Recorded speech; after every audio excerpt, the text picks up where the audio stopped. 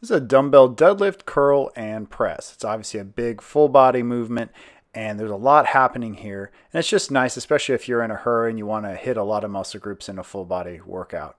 It's not going to be something where you're going super duper heavy like you would on a typical dumbbell deadlift or barbell deadlift, because you do need to curl it and press it up above the head. So it needs to be a weight that you can handle for both of those movements. Feet are hip width apart, slight bend in the knee. We'll show you from the side here.